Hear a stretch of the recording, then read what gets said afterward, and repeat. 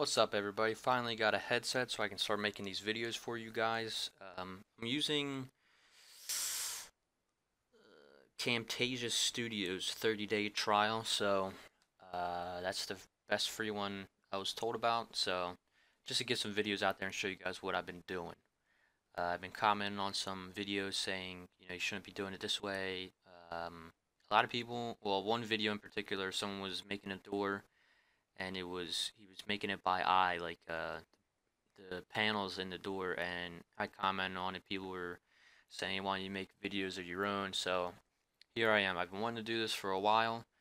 I didn't know a lot about the mic situation, so I did some research, got a mic, and found out about a free software to record my screen, and here I am. So I want to show you guys how I do stuff, how I've learned how to do stuff from like home improvement shows.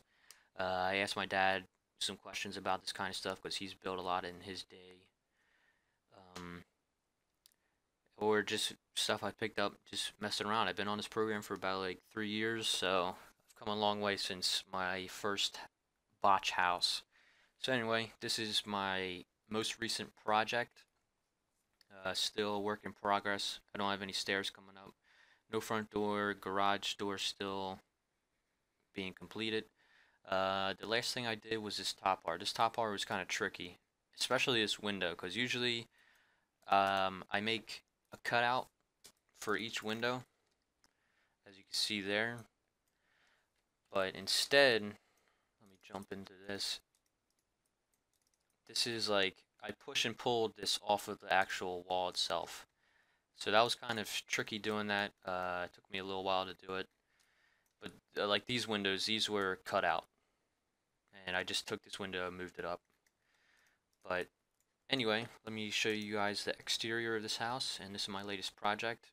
I usually get these houses off the internet. I try to find houses that have a picture of the actual house so I can get siding color references, foundation or stone color references, window color, and just to show you, this is what the house was actually made to look like. As you can see, I don't know if you can tell, but I doodled on it. I open it in paint and I just get the suction or the eyedropper just to get the color, and then I write that down. I go back into SketchUp and I mess with the colors on the siding, and hopefully when I start making these videos I'll go into all that as I'm doing the actual model. So this house is what it's supposed to look like. I modified it a little bit. First thing you can notice is the roof. I don't like how these roofs don't line up. That bothers me, so I did some creative altering and I made the roof what I wanted it to look like.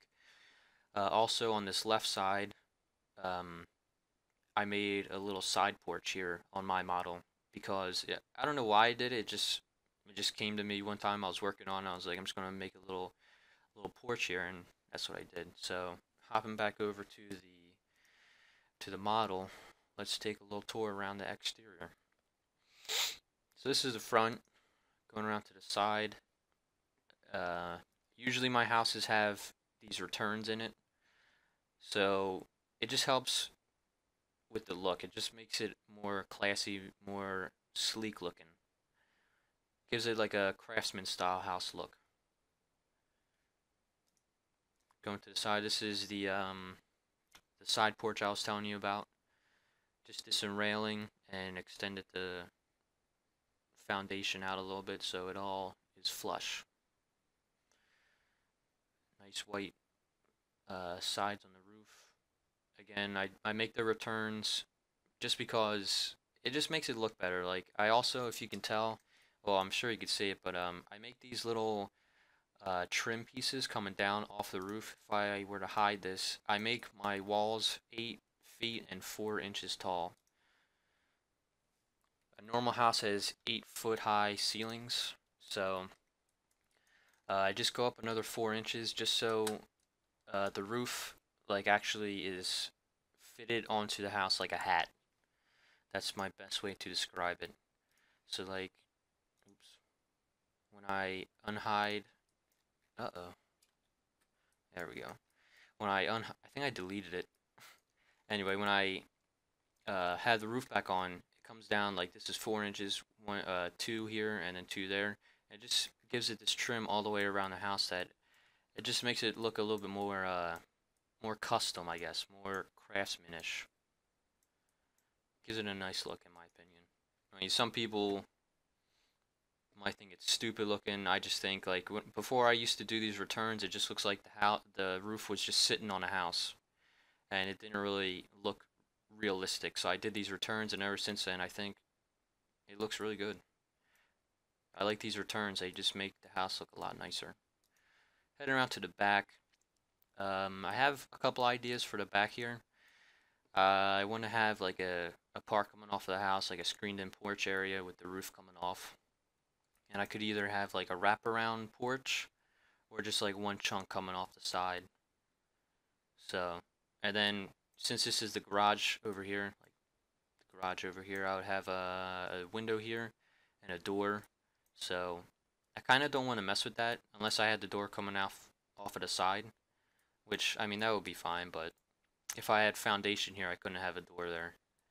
But just some ideas. I mean, nothing's permanent yet, so I'll mess with it, see what I like. I feel like a wraparound porch might be too much, so I might just stick with the one side. Anyway, moving on to the other corner. There's my return, looking nice. Then wrap it around to the side. The black and the white give it a nice contrast. I think that with the gray and the foundation color, it makes it look really good. So, again, I want to make this house a project house. Like, I want to make this same exact house, just cut it up into certain videos. Like, maybe I'll do the walls and the foundation as one video showing you guys step by step how I make these videos, or how I make these houses. Again, with the windows take a lot of time. I mean, I don't know why, but sometimes I'll be there for like a half hour just making like maybe 2 or 3 windows. Because, let me show you this one. I make it look as realistic as possible. Like the wall sits in this little groove. Like that would be the cutout. And then just figuring out like how wide I want the window part, how wide I want the part that holds the glass in. And then just not messing up. Like sometimes I do a little mess up and I gotta go back and fix it. So little things like that, it costs time. But I think these windows came out pretty good. Let me unhide all this.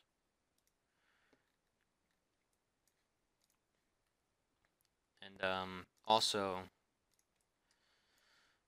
this is something I started doing when I started doing like the craftsman style house. Usually if you look at a craftsman style house, the pillars for a roof that's overhanging the front door, like this pillar is built into the foundation, which is what I've done here. And I found out a pretty nice way to incorporate it without it being like too unrealistic. Like I don't think they would really do this in real life, but when the roof is on, it just sits right up in there flush with this bottom trim piece and just kind of goes good. I mean, I think it looks good. I mean, I don't know how else I would really do it besides just having it go up the same like size as this square up here, but that's just how I do it. Again, I don't know how I got started with these little things I do, but I just think it looks good, you know. Everything's just tucked in, everything's flush, everything looks good to me. I mean, again, someone might be watching this and think it looks like crap, but you know, that's your opinion. If anyone has like anything to say, like I take criticism in a good way, you know, if I'm doing something that should be tweaked a little bit or whatever, you know, just say what you guys say down in the comments below.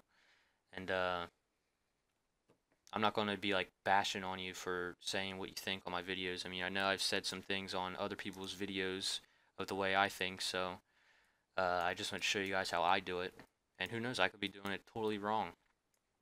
You know what I'm saying? Like, everyone has their own way of doing stuff. But, you know, I use measurements, like all these windows are the same size, symmetrical. I measure everything out. Same with the walls. Depending on the blueprint, not every blueprint is the same. Like if you look, this wall is thicker than this wall because this house was made with 2x6 framing on the exterior of the house, and then the interior walls are just 2x4s. So I'm pretty sure this is 4.5 because for you guys who don't know, a 2x4 is actually 1.5 by 3.5. So I get 4.5 because 3.5 for the 2x4, and then 1/2 inch drywall on each side, giving you 4.5. And then with these exterior walls, 6.5 because a 2x6 is actually 1.5 by 5.5. And then you got siding. Actually, with this house, yeah, well, actually, with the real house, they incorporated the stone, which would make the wall even thicker. But I didn't do that. I just did the foundation as stone. So that saved me a little bit of thickness. So this actually should be close to realistic measurements, being 6.5, because you got like 1/2 inch. Actually, it might be even thicker because, well, you have your 1/2 inch for your drywall, then you got your 5.5 for the studs, and then I have a half here for the siding. But realistically, you'd have siding plus your exterior wood, which would be like 4 foot by, like, I actually don't know the measurements. It might be like 4 by 6 foot sheathing that goes around the whole house. But I try to make my houses as realistic as possible. I mean, I know they're not perfect, and in no way am I an architect, but that's how I make my houses. If you guys have any questions or comments, feel free to leave them down below. And if you like what you saw, give me a thumbs up. Hopefully I'll be getting more videos out and showing you guys other models I've done. I got a couple that are finished, but this is my latest project, and I hope you guys like it. Thanks for watching, and I hope you guys watch again. Thank you.